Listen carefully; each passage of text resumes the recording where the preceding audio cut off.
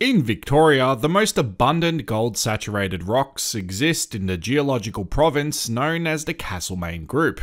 This group of mudstones, sandstones, siltstones and shale was deposited by turbidites, which are underwater landslides some 485 to 470 million years ago. The Castlemaine Group is a host of sedimentary rocks that have been injected with gold-bearing quartz. From Bendigo to Ballarat, the richest goldfields are in areas where the Castlemaine Group has been exposed to the surface. They are represented by the blue colour on the geological map, and gold eroded en masse from this lithology. But the recent basaltic eruptions have covered much of it in parts of Western Victoria.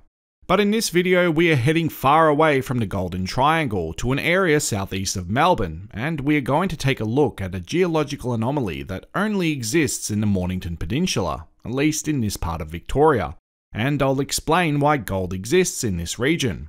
If you enjoy this kind of content, consider subscribing to our channel. We have a Patreon for anyone who is interested in supporting us to help create this kind of content more regularly. You can find a link to that below or at patreon.com/OzGeology. Alternatively, you can click the join button to support the channel on YouTube. The Mornington Peninsula is strange in that the typical strata that we find in Melbourne doesn't exist here. Instead, we have a small outcropping of the Castlemaine Group near Mount Martha. This is strange and rare. You will not find this outcropping anywhere else in Melbourne.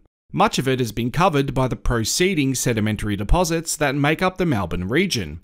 This host of sedimentary rocks is appropriately named the Melbourne Formation, and it is joined by the Anderson Creek Formation, which in itself also hosts gold.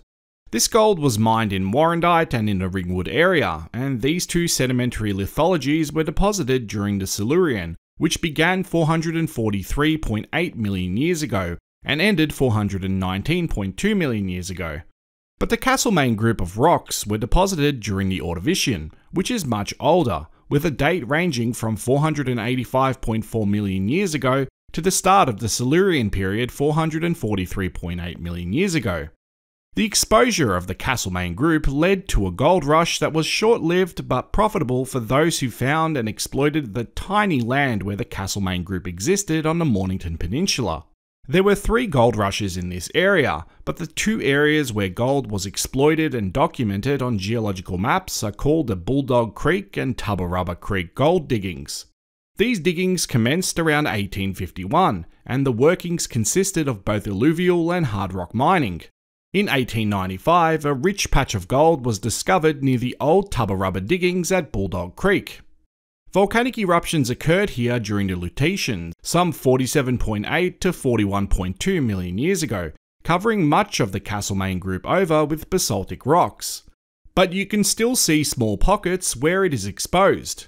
Along with this, we also have recently deposited sandstone known as the Red Bluff Sandstone, which also covers the Castlemaine group, and it was deposited between the Miocene to Pliocene, which spanned between 23 to 2.58 million years ago. Beneath the basalt and sandstone exists gold just waiting to be found, and the exposure of the Castlemaine group here proves this to be the case. The diggings were shallow and yielded some good gold for the prospectors who opened the field up. But today, the gold mining history of this area is largely forgotten about, sadly, which is why I wanted to make this video. Gold exists all throughout Melbourne. It's deep in most parts, but this shallow area where the Castlemaine group was exposed shows that Melbourne is hiding vast and valuable treasures beneath it. Like I've said previously, it's just hiding beneath cheeky basalt, and in this case also beneath cheeky sandstone. So grab a shovel and start digging. You never know what you'll find. These prospectors did, and they were greatly rewarded for their efforts. Thanks for watching.